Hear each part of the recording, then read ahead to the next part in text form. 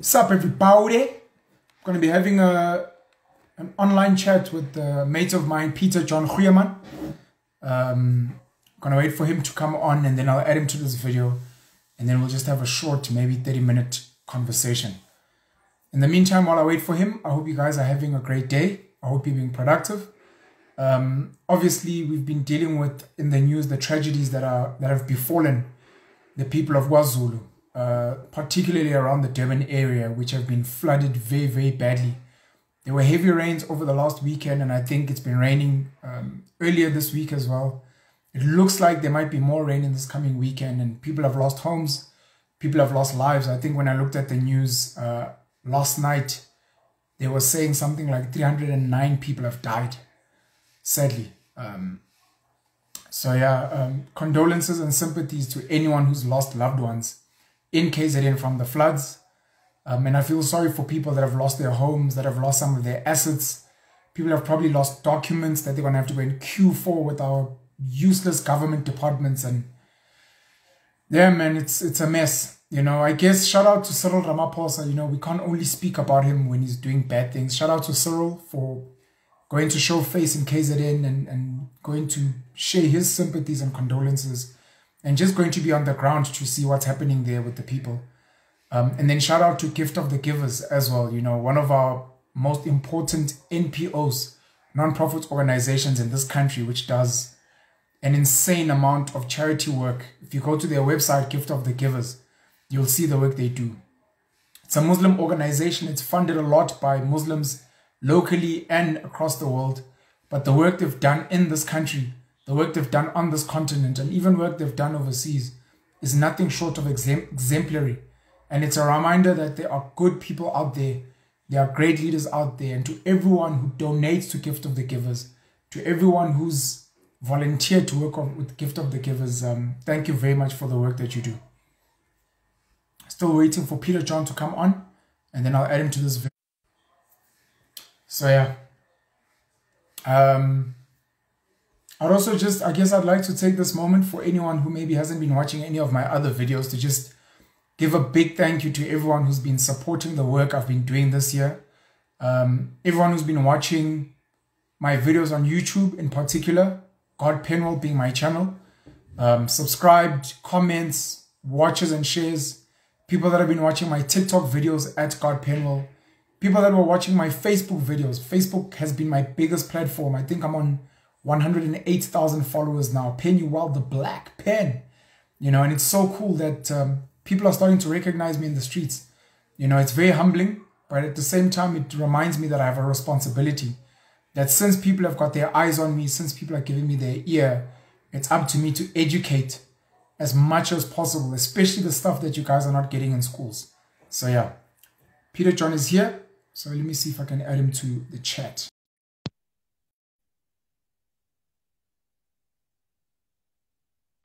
Technology, don't fail me. Technology. PJ. Hi, Penwell. My brother, how are you? I'm good, thanks, and you, my brother? I'm all right, thank you. I'd just like to say before we start, please just assume that this is a conversation between you and I. Please don't worry about the comments and other people that are watching. Sure. Maybe we'll read some of the comments at the end, but for all intents and purposes, this is between me and you. So please be comfortable. Please feel free. Sure.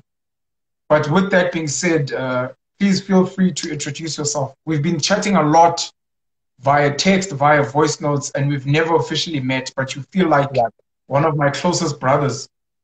Sure. So I think this was long overdue, and I think even a meetup is probably long overdue. But thank you very much for joining me, brother. How are you? No, thank you, Penwell, for this opportunity as well. You're correct. I think I've been following you for about 5 years, more or less. Yes. Yeah, I think since about 2017. So just to everyone who doesn't know me, I'm Peter John. My surname's Goeieman. I'm all the way from Kimberley in the Northern Cape. I am currently based in Johannesburg. I myself am an entrepreneur. I've got 2 businesses that I'm currently running. You're based in Johannesburg? Yeah, I moved up here now. When did you move up?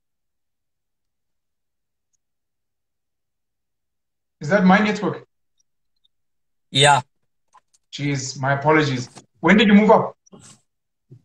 About midway through 2021. Jeez, I wasn't aware of this. That fucking sucks. Yeah. My apologies. Please carry on. So you've moved to Joburg, you're an entrepreneur? Yeah, so primarily, as you know, I'm involved in the diamond industry from a beneficiation side. That's the cutting and polishing side of things. And then I started this business with my wife called Ginelo Lactations. It's just gone crazy since November last year. We actually make lactation cookies. So these contain ingredients, natural ingredients called galactagogues that aid and stimulate breast milk production for those ladies that are breastfeeding and have a drop in their supply of breast milk. So it kept me busy. Even this morning I was baking because my wife's in corporate, so I have to do some of the baking. I do the deliveries. I do everything for now until, of course, we are looking to employ people eventually, but we're just taking things one step at a time, ticking our compliance boxes off, and then we really gunning to go big, go big or go home, basically. Yes. Just to Yeah, take a step back, so you're in diamonds, you're from Kimberley. Kimberley is yeah, obviously the home of diamonds. yeah. How did you get into diamonds? And did you start here in Joburg or did you actually start back home?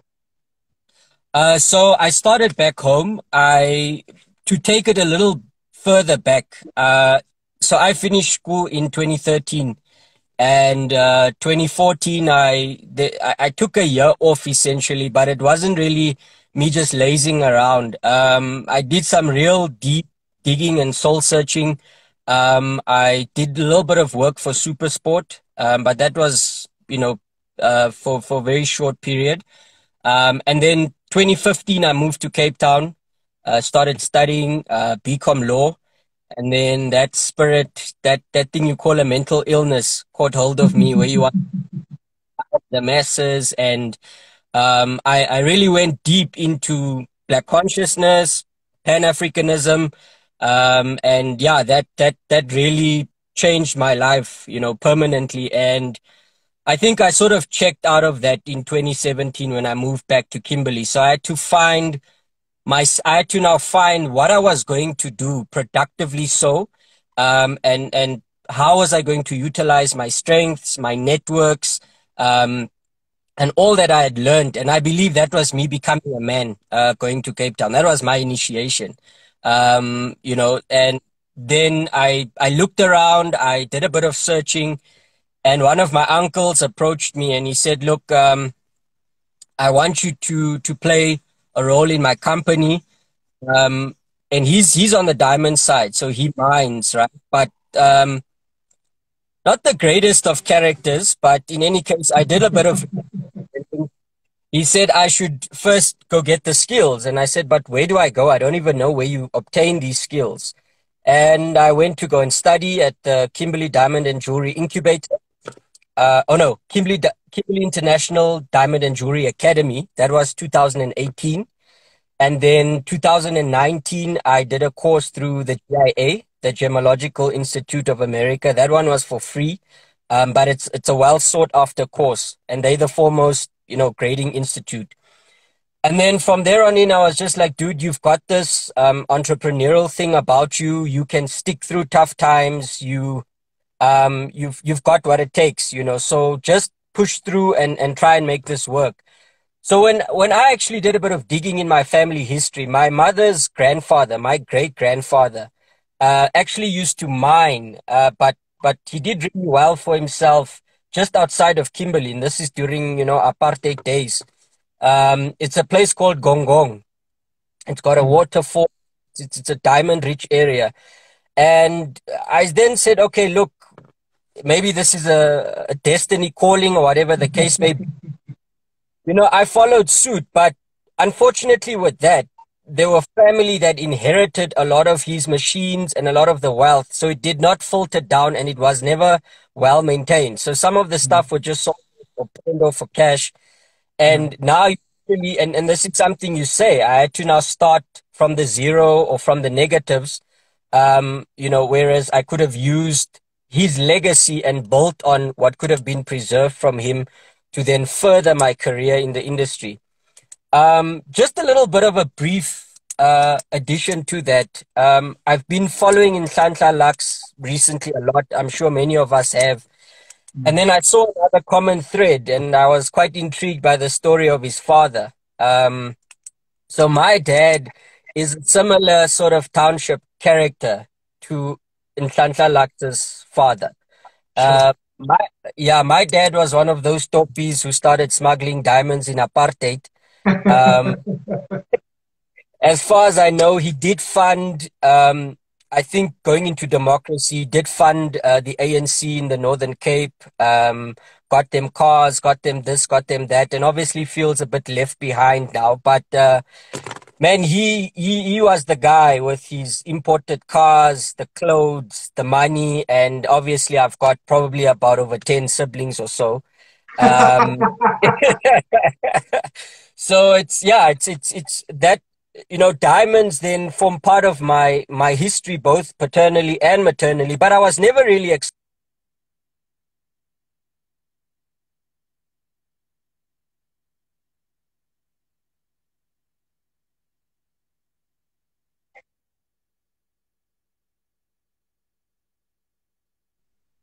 yeah, Yes. Thank you very much for that, PJ. I'm going to try not to speak much, but this link we have with our fathers seems to be deeper than I think I understood for a really long time. Because it seems every time I'm meeting, especially young leaders, there mhm, seems to be a link with their fathers, especially if their fathers were absent or detached, where it's almost like the spirit of your father starts coming in very strongly as you get older. Um, but thank you for that history. sure, Um, I want to talk about your Black consciousness phase, and then yeah, I want to speak about the business that you and your wife have started. But I want to conclude properly on this diamond aspect. sure, Um, we know the Oppenheimers, Cecil John Rhodes. I think Cecil John Rhodes, those guys got wealthy from diamonds. yeah. So do you have wishes of becoming super wealthy in diamonds? Is that partly why you're here? How big is the industry? Is it up for grabs? Is it very closed? Like, and how big do you want to get? And are you making moves, or is it really really tough? So the industry is a very small, select little village of people. It is obviously dominated by Jewish people, both locally in South Africa and abroad in America, Israel, and all those places. Indians are massive role players as well. They've come up very strong because their labor is far more cheaper than ours. So they've got these Yeah. seasonal workers, and those seasonal workers, when they out, because when the monsoon season hits, they then have to be indoors. So then they've got like 300, 400, 500,000 cutters and polishers to pick and choose from. And even though they're using archaic methods to cut and polish, it's dirt cheap, and they can cut the smallest diamonds, and they can cut fancy diamonds, and so on and so forth. Now, you obviously will always have the racist element in there. What do you think you're doing? This is our space. Go and just be a worker in my factory or whatever, that kind of thing. So, firstly, I'm grateful to the Black people in the industry who've stood up and who've occupied space, who've played meaningful roles in the diamond industry, because it has made it slightly easier for us to get in. It is extremely tough in the sense that with other businesses, or some of them, you can sort of start with what you have and where you are, and you can barter a lot, in that sense. But here, there's high upfront, costs, capital costs. So you need your cutting and polishing benches, and these things actually are not only needed to get the job done, but for compliance as well, for you to be issued a license. So I went through the Kimberley Diamond Jewelry Incubator, which is a government initiative, and shout out to them. They did the idea, the concept is really brilliant, because I then didn't have to worry about a building. I didn't have to worry about security. The cutting and polishing benches were all there. I just had to get other smaller pieces of equipment which weren't that expensive. But that, and then also there's the lease. You need to sign a 5-year lease to get your license with the said landlord. So that really helped me then, get up on my feet. But what you learn in the class is not enough. You need to learn, you need to go out, you need to go to diggers, you need to network, you need to make yourself known. You're going to have to risk your life one way or the other. And I kind of sometimes get a thrill out of that, and it comes from activism, driving in Mitchell's Plain at 12 o'clock at night and coming out of Khayelitsha at 2 a.m. in the morning, going into Gugulethu. I don't know why, but it just gave me a sense of being alive. And I think the silent role I played, because you mentioned something in one of your videos the other day, I can be a really good leader, but I can also be a very good follower. And I know when it's my time to shine, and I know when it's Penwell's time, I'll be the guy in your corner. I'll make sure you are flourishing, because, my heart is just open to other people also winning. So, back to the question you asked. It is difficult. Where are you going to raise at least 100K, 200K, 300K to buy decent diamonds, to start cutting, polishing, to start marketing, and then to start selling? You have guys, if you're not in certain circles, your polished stuff isn't going to fetch a premium price. Forget it. So they're going to start discounting you less 35%, less 40, less 45, less 50. Other guys will be brutal. They'll go down less 70%. And so guys have really, in a sense, paid their school fees and learned that, it's not as rosy as it seems. If you don't know the right people, you're not going to make it, unfortunately. But I don't want to. And I had this talk with an old Afrikaner top in Kimberley. I think he's originally from Joburg, 30, 40 years in the industry, been cutting and polishing. And he said, listen, all these young guys I'm advising are trying to do the same things that Browns is doing, that Stearns is doing, that all the other SMMEs in the space are doing, which is what we are taught. It's to buy the largest possible clean diamond and then to cut out the largest possible clean diamond to yield maximum profits. But I want to use my artistic side more than ever, because I think the kind of school I went to had this left brain bias where, the arts were shunned. No, you must do science and maths and IT, and that sort of formed and, it shaped a lot of my thinking going into tertiary. Whereas I've got this brilliant, untapped creative side, and my wife is like, dude, why aren't you using this and monetizing this? And I said, no, I want to use diamonds to tell stories, to bring out Black people's stories, and to be able to monetize that in clever ways. But I think the whole thing about that De Beers used decades ago, it still has a market, it still has a kind of appeal, but I don't want to knock on those doors anymore. I want to get more into novelties and see how bringing Black people closer to this commodity might get enough critical voices into the space to then change the industry from a macroeconomic level. Because I've written to the president, to ministers. We've tried to shift things, and there's white people who've even tried to make this industry open it up in a sense, and make it speak to Black realities more. But unfortunately, we don't have ministers that listen. We don't have a president that listens. And best believe, if politicians don't want to actually resolve something or change something, know that they are benefiting from that chaos, and their family members are benefiting from that as well.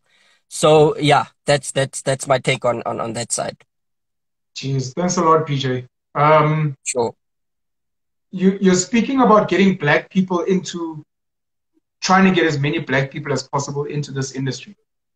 Yeah. You spoke about going through Black consciousness and those things in tertiary or when you're getting your skills. Please, can you tell us more about that journey and how you ended up getting rid of that disease in 2017? Look, you actually played a massive role in my mental sanity. And I mean Sure. this in the truest sense. Like I really got drowned out in that world of fighting all the time, of um giving of myself. Look, I had no money left, I had no resources left. I really my heart was and soul was in there, and I believed if there's one thing that I could achieve, let me at least give the next black person a chance to get into to higher education, because that person inevitably is not only going to study uh, university. I mean, the word says it itself. It is um, universe and city put together. That makes university. So you're bringing, it's a city that brings the universe together. And there's so much more available to learn for people and to be exposed to. So I thought that this was some worthy cause, you know, to throw my weight behind. But you come to realize that Fees Must Fall has been done. Roads Must Fall has been done. It was never called that before, but black students have been fighting since the 90s, you know. And another thing about why Fees Must Fall became so prominent is that there was definitely a class bias, because Roads Must Fall came out of UCT. You should see the difference in reporting and how protests would work. Once it starts at UCT, police and private security are very friendly. There were these organizations that had these bibs on, and there were these independent observers, you know. So police were like very cautious about how they went about things, because Helen Ziller's child's there, Brian Mulifi's son's there. You've got all these prominent people's children there. So there are a few people who can pull strings. But go to UWC, police would go and private security would go into rooms and shoot up students while they were showering, Sure. you know. So that shows that because it stemmed out of UCT, Roads Must Fall, and then eventually it morphed into Fees Must Fall. You then had a situation where it got the media attention, international attention. Harvard University paid attention, Oxford University, you understand. But I essentially said, and I believe, and due to my own spiritual journey, and because of where I dig for information, that my greatest contribution to this might actually be on the spiritual side of things. As much as I'm playing a business role, as much as I am looking for what would be my next role politically, and that I'm playing this role behind the scenes, because I shared the hell out of your videos immediately when I started encountering your information. I liked on YouTube, Facebook, Twitter. I was following, and I was like, no man, this guy's speaking my language, because I was the one who was like, guys, you can't even shoot a water gun, but you want to tell me about land, and you want to tell me about annexing this and taking that. Let's get real. You unfit. You can't run around the block. You can't defend yourself. You can't defend your family. So because your crowd was growing, I thought, no man, I was right. And even though my voice then started drowning out, because I was raising these realities, the financial realities, and said, guys, you can't be bashing liberals and clever blacks, but then at the same time, when you've got a political program, you need to beg for money from the same people. When we need to bail out Mascole Mlandu or Atabile Nonguba, we have to ask for money from the same people we've been critiquing. You understand? So I said, no. The model needs to change. And it was very painful for me, because there were white people that were genuinely just good people to me. They empowered me growing up and things like that. Now you have to, now you have to say F everyone, and you have to block these people, and you have to antagonize all relationships. And I think a lot of it is actually quite a bit of showmanship. And a lot of people, when tasked to step up to the plate, would actually not stand and fall by their words, you know. But I saw that you are genuine in what you were putting out. And so for me, as a young black man, that then became a moment where I could say, okay, this is then something I can practically throw my weight behind it's still going to elevate and help Black people, but it's going to do it out of a space where I can pour out of a full cup instead of this empty cup that's it's not really going to achieve a great deal. I lost comrades. Comrades of mine were shot and killed. It's Sure. still, yeah, Pilela Gilwa was one of them. Oras Mosiah was another. And unfortunately, these were Black people that killed them from those communities who were trying to get land for and open opportunities up for. I mean, one of them was in Kailicha. I think it was Mandela Park. And then in another community, it was, I think, Somerset. We'd like drive at 9, 10 at night. We'd get a lawyer in the community. We'd help people with evictions. I was in Kanini as well. I was helping students, security guards, cleaners, and I'm tremendously grateful because the minds that I was exposed to, I think those are the most brilliant people we have in this country, but you might never know about them because some of them just do lack the discipline to do what you've done consistently, to build your profile, to build your networks. And they write. They're on Facebook. I have a list of them that I can tell you about, and some people whose brains you could also pick. That, in fact, Andile Tama was crucial in shaping some of these people, and then those people taught me. So I wanted in your future interviews with UDJ Spoo, if you could maybe let Andile speak about SNL as well as spaces like Blackwash, because I think even Simpiwe Dana was part of, or part of his conscious spaces. So yes, SNL it is. and Blackwash. Yes, yes. Ask Andile about that, because he then needs to fill the gap between when he leaves Azapo and when he forms BLF. What does he do in between then? You need to then ask him that, and that I think will enrich the conversation even more.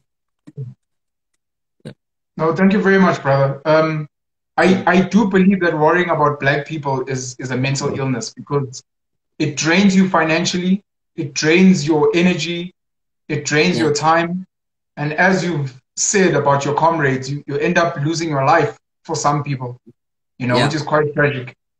I'm fascinated that you said, speaking about yourself as a young Black man, are you not colored? Why would you say you're a young Black man? My dad is a Black man. He's a Tswana man. His surname's Tebeapelo. I don't carry my dad's surname. But to go even deeper into that history, which is something I'm researching, is that there are Zulu roots, and that there's this segment of Tswana people that actually have very strong Zulu ancestry that moved up to the Northern Cape, to the Northwest side. And it's quite a big talking point in my family. In fact, I was crucial in connecting a lot of them, even though they didn't raise me. But I would drive to Kuruman, I'd drive to all these places, meet uncles, aunts. I think my dad has about 15 siblings. I met one year in Pretoria. I drove out to Pretoria one day. He hasn't been to Kimberley since the 1980s. So I was the first one to see him in the family since like the 80s. My mom's side is where there is more of a mixed race element that comes in. But my mother is also Tswana speaking, very fair woman. But there's obviously this weird blend where you grow up Christian, but you still have these African practices that you do. I'm still annoyed that my mother didn't speak Setswana with us in the home. We were raised speaking Afrikaans, you understand?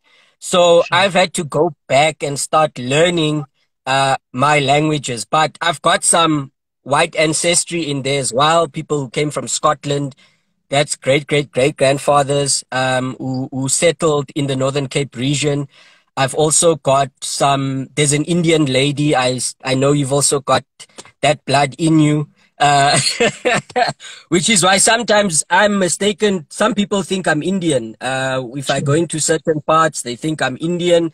And I get on really well with Indian people for some or other reason. So, but yes, also predominantly Tswana blood on my mother's side again, so, the surname Goeieman is actually changed in apartheid from Goeieman, and then I don't know where along the line, but I know it happened with my grandfather, and then Sure. it was changed to Goeieman, and since then that has been the surname that we've continued with. I still do recognize Goeieman.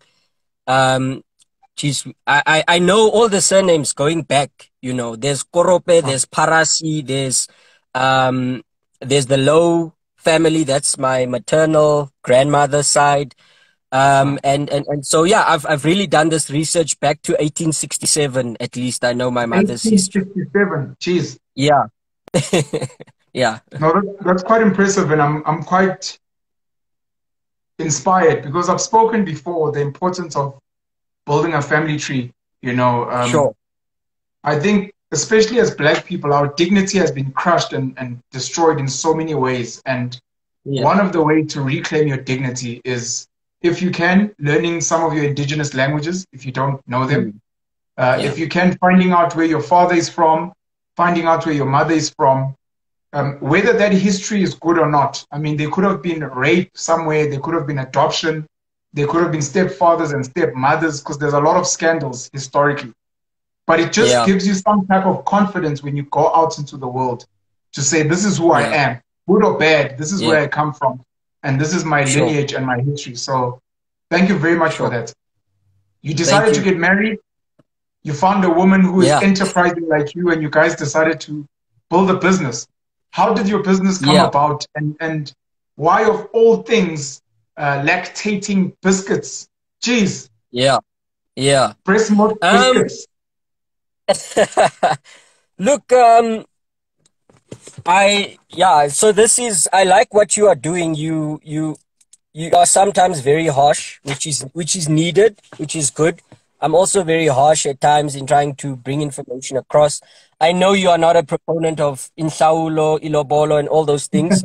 And I think you raise very cogent arguments, and culture is not a stagnant phenomenon, which is right. You Sure. must make Black people think about every aspect of their lives, wherever they've fallen asleep at the wheel. We need to think, and you causing us to think on our feet. I have paid Lobola and so on. Of course, I do agree with a lot of what you have said, and how I'm going to raise my son Achisang is to maybe switch this up, in the way that things will be done. We're Sure. not happy with the way her family has sort of treated. I mean, there's a percentage that must go to the young couple to further their lives and so on and so forth. But I don't want to delve too deep into that. But let me go Sure. into the business. So my wife gave birth last year on the 15th of Feb to our son. So, and Congrats. then Congrats to the thank both of you. you. Sure. Thank you. I do also have aspirations of having about 10 children. There we Um, go. it's, I don't know if it's now in my blood as well, but there's just a part of me that really wants to also go that route. And basically, my wife had a bit of a struggle with her breast milk production herself. And a few times she wanted to bail out and, use formula. Sure.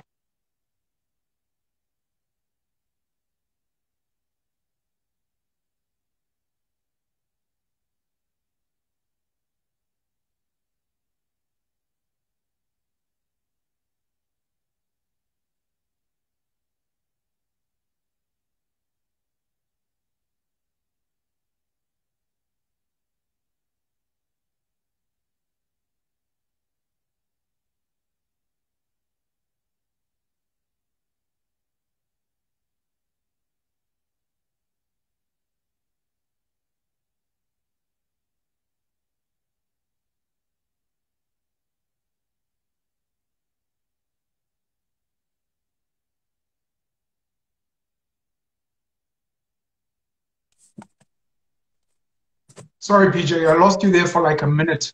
The Oh, last bit I caught was sorry, you sorry. basically saying that your wife was struggling to generate breast milk, and she almost wanted to bail out and go to formula. Yeah. So I'm a proponent of, like you're saying, getting sunshine, working out, which I've been slacking on, and eating natural food, cutting meat out at periodic times, eating less meat, more greens and things like that. So Sure.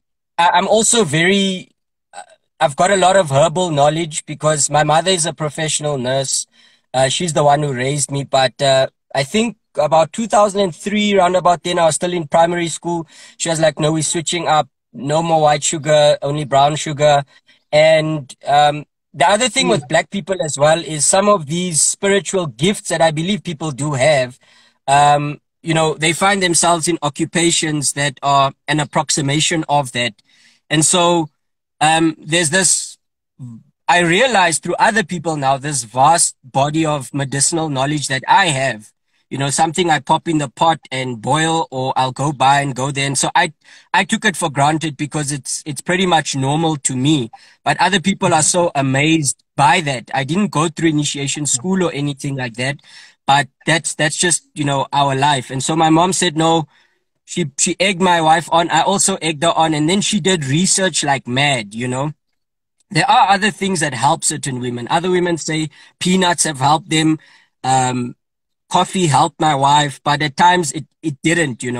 So she did all the research, credit to her, and then she found out that, okay, there's a thing called lactation cookies, and then um, there were issues. I think there's a seller somewhere in South Africa, but they're not taking bigger strides to market. They're not. There were safety and hygiene issues Mm. with stale cookies and things like that. So Sure. I then said to her, look, let's monetize this thing, because she's been baking anyway. She was doing muffins, she was doing cakes and stuff like that. I said, no, pivot out of that because everyone's in that space. Let's go into this niche. And I think this is sort of a first to market race in a sense. And I was like, hey, I believe in what Pendle says, business is warfare. Let's make moolah out of that. So since November 2021, I think within a month and a half, we covered all 9 provinces in Gee. terms of delivering to clients. We just checked our statements now. In these 6 months, in deposits, we've gotten about 86,000, Jesus, in that's deposits. crazy. Yeah. Congrats to you and your wife, dog. Like on the Thanks, real. bro. Selling Thanks. Thanks, bro. lactation cookies. That's Yep. impressive. Yeah. Sure. Yeah. So what's the So, plan so now? So the plan now is just to tick off the other compliance boxes. We're finishing up now with some micro testing, a nutritionist, and we want to get we might be partnering with some Madalas who've got a factory, and then moving our operations there so that we're able to properly scale, because we're Sure. going to be aggressive in marketing now. We're still considering the likes of Discam and Clicks. We're closing ourselves off to working with other black retailers. I'm very excited about that space. And also, I was doing a bit of digging into Tiger brands and maybe weighing up the two and seeing, uh, you know, which one should we gun for. Um, yeah, that's basically the next phase. That's where we are now. I'd just like to once again say congrats to you and your wife. I don't Sure, think we hear enough stories, in particular, especially of young black couples that have a similar vision, that are willing to put in the work. Um, yeah, and I'm excited about what the two of you are going to achieve, not just with this sure, business, but just this business will become just one of your projects that became a success, and the other definitely. projects that are still going to come. I hope in time you guys can get on platforms, specifically as a couple, Yeah, because it's nice to hear a man speak about his business success.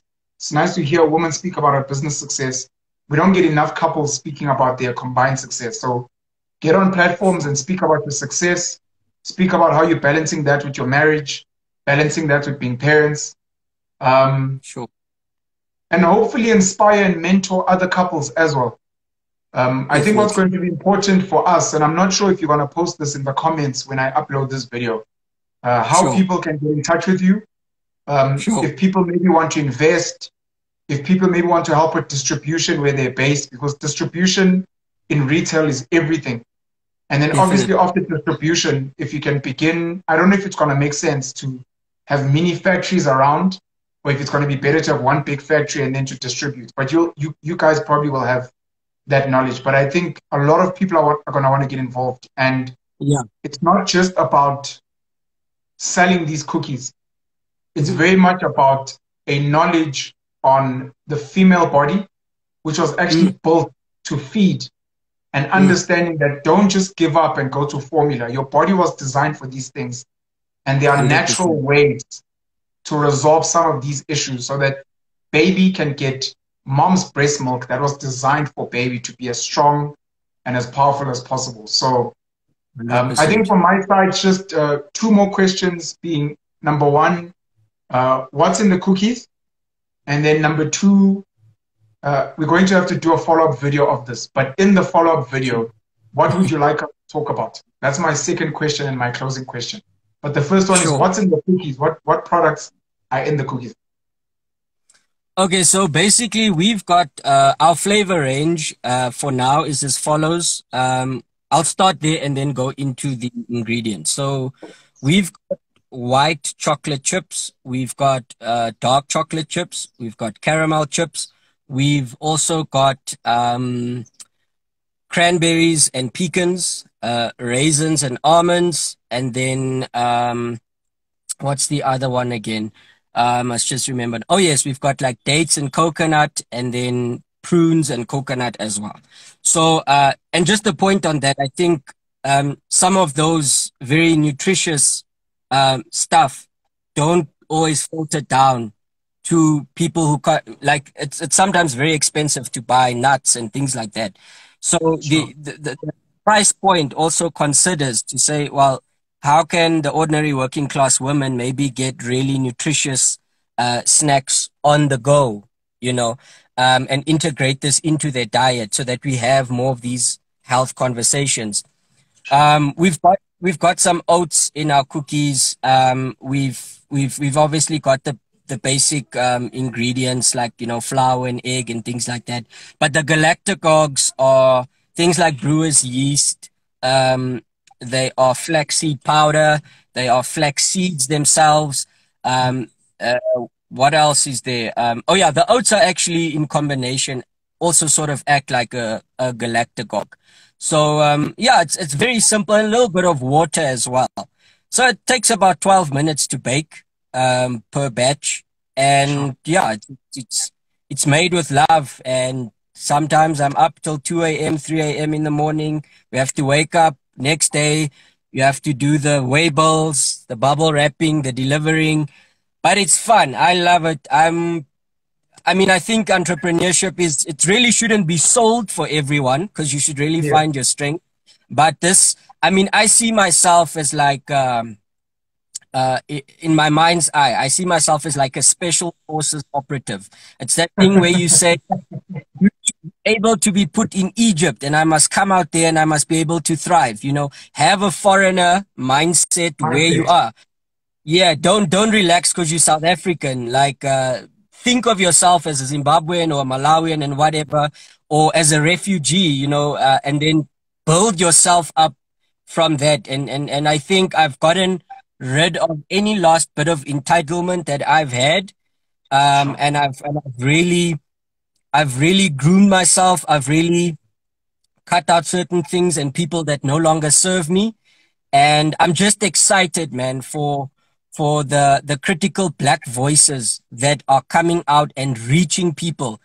If yeah. anything, I'd like to see how election results look if Wi-Fi reaches these remote villages and See, our townships, because we often, like, if you look at Twitter and Facebook, like, hey, sometimes you think EFF has won the elections, but yeah, that's not reality. As you say, it could be 30, 40,000 people having a viewpoint, but there's millions of other people, so you've really got to get into society. So a thing like a virtual Mkuku, by black people, us using our pain and making and sculpting something even more beautiful and great out of that. That's the kind of wherewithal that we need to change our situation around. And it will be a lot of suspending of emotions. We are an emotional race. We shouldn't lie about it. We are boisterous people. We talkative. We loud. We sing. We dance. There's nothing wrong with that. There's nothing wrong with that. But with that, you need to channel it. And I don't know if you want to go into some of the spiritual topics next time, but I'd like to maybe unpack things like, for instance, there's a guy called Master Yao. So I learned about Master Yao through a guy called Rom Wills in America.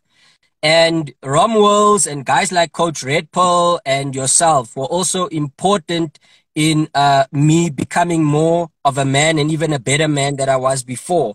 So I'd listen to hours and hours of you guys while I was doing work, you know, put the earphones in, and while I would consume and apply these things, you know.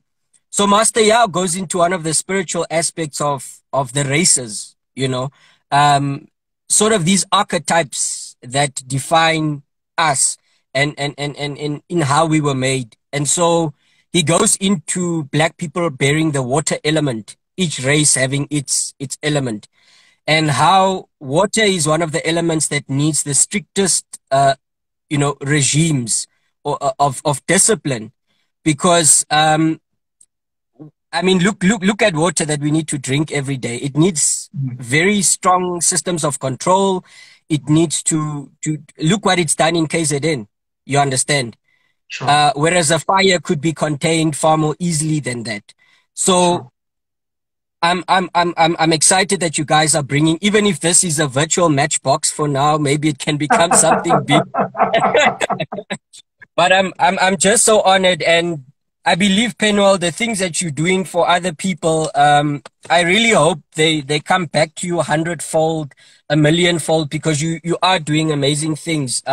You've been on TV, you've acted before, you've got a degree, you've been in corporate. You could have decided, fuck, let me just, you know, bust my balls in corporate and let me go buy a house in Sandton, and I don't have to worry about these people. And sometimes we do get those feelings when we try and help our people. We do become despondent. We need to be honest about that. But when I, after a long day, or while I bake, in fact, my wife knows, while I bake, I've got these earphones that I put in. Penuel, what's the next video? The next video, like, share, like, share, like, share, like, share. And so it continues. And I gain a lot of strength from you. You are doing amazing work, and yes, I definitely want to meet up with you, brother, because yeah, there's a lot I believe that we can achieve together, and that I can learn from you, and that I have already learned from you. And I think, is it Musa Muswanganyi? I also share his stuff religiously, because you guys are making the topics around SMMEs and business and ordinary topics. You're making it real. You're making it relatable. You know, you're talking to the guy that has to deposit 50 Rand or 100 Rand in his business bank account, you know, to keep his business afloat. So I used to be at that stage, and those are the kind of conversations we need to have. Not highfalutin conversations in hotels all the time that people struggle to get transport for, but bringing it to them and making it relatable to them and breaking concepts down for them. I remember in one of your groups you were saying, I was using this bombastic English, and when I look at the style of your videos, you really break things down into minute concepts, and it's not to undermine the intelligence of your crowd, but it's to make it really understandable to the ordinary person out there. So I'm very excited, I'm very enthused, and if I can just say one thing quickly, I actually wanted to leave with a quote and then a book recommendation. Sure. Or two book recommendations. So one of them is that it's by George Bernard Shaw. I think I saw this last night. The quote is that all great truths begin as blasphemies.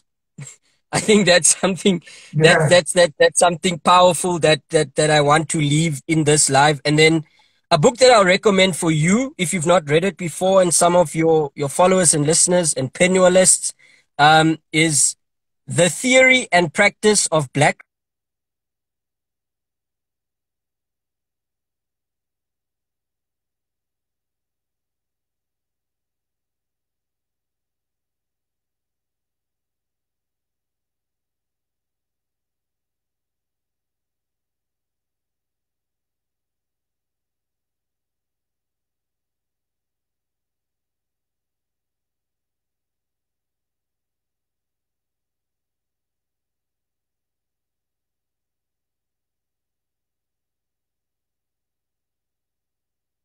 Jeez, I lost PJ. I need to get him back so he can finish.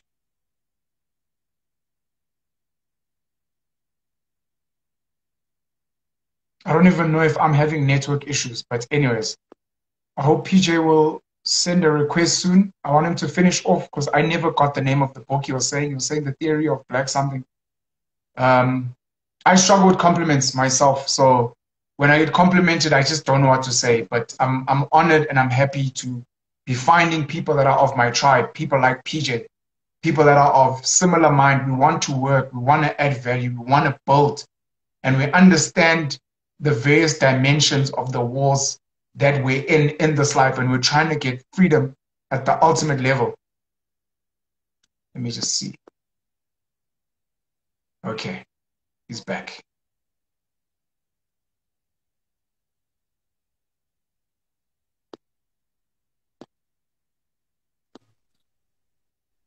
Sorry, PJ, was that me again?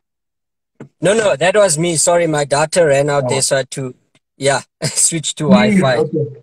My apologies. I just wanted to say before you carry on, I struggle with compliments, Sure, but thank you very much, and I'm humbled, and more than anything, I'm just happy to be finding my tribe.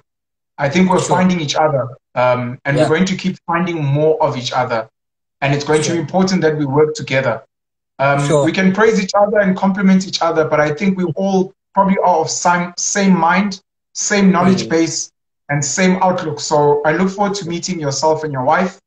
sure. Hopefully introducing you to the rest of the clan that I've kind of built here in Joburg.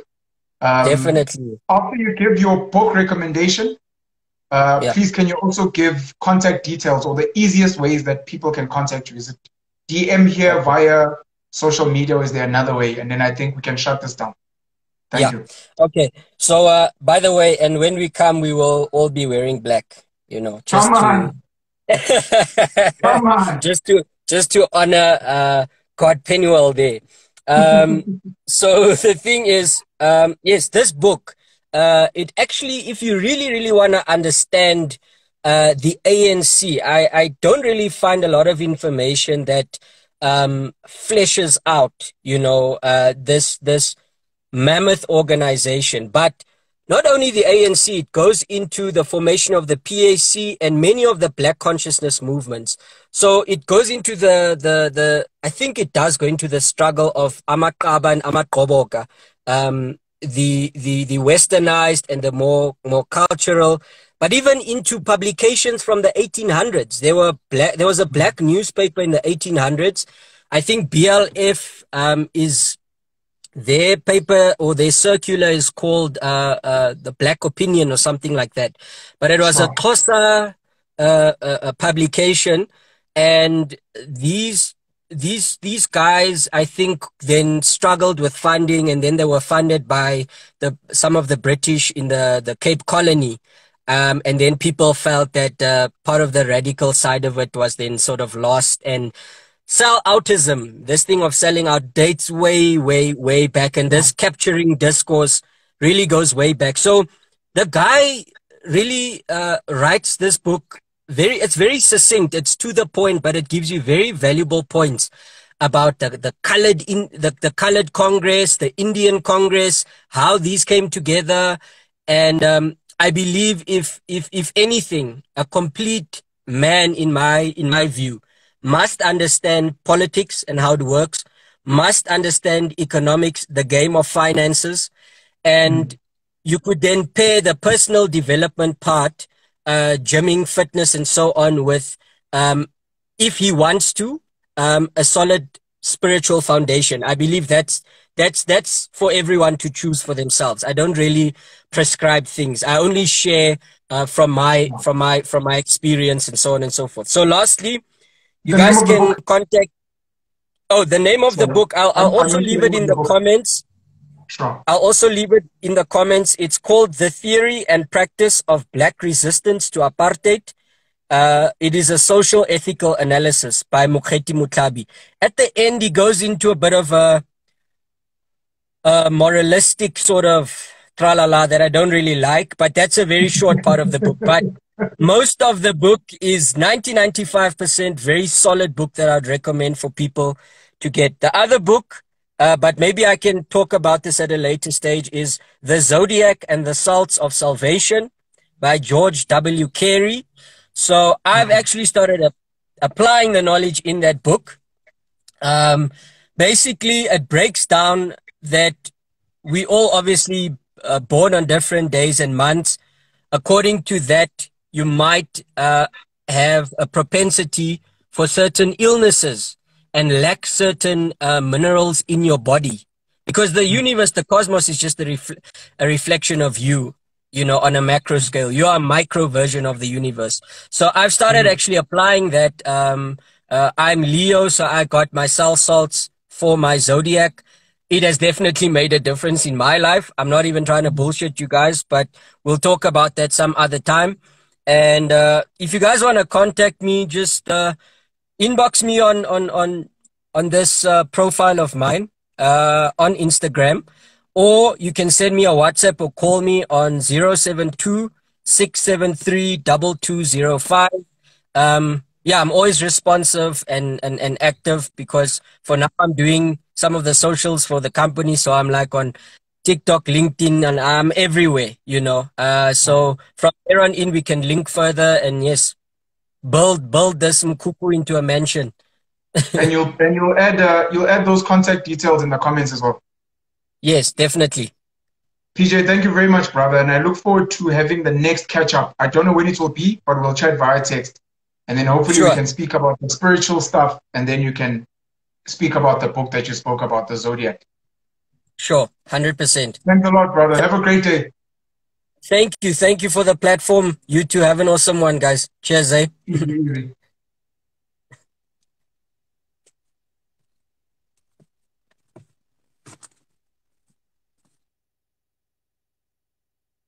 Let me see if I can just read some of your comments before I close this video. Jeez.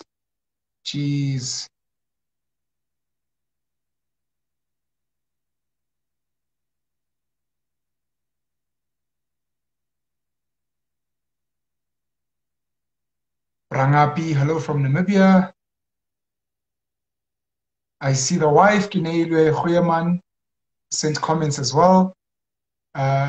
Animal Shapiro, I hope I said that correctly, saying Danko. I saw there were a couple of comments coming in from that person. Mutaun Kane, what's the name of the book? The book will be written in the comments as well.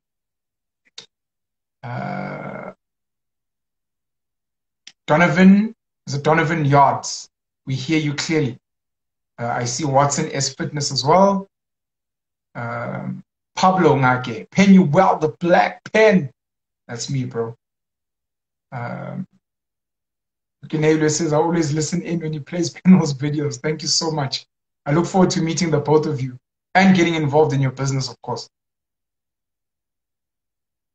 Sakile Siwela, lovely. Next time I'll be on this platform. Definitely, we can make that happen. Mpo Makale, name of the two books again. Peter John will post them in the comments. I think I'll stop there. Guys, have a great day. Remember to work hard. Remember to take care of your bodies. Remember that you can lead. And one of the coolest things that I think PJ said in the video was that you are a micro version of the universe. Your body and your mind are a mini universe. So take care of yourself. Have a great day, guys. Cheers.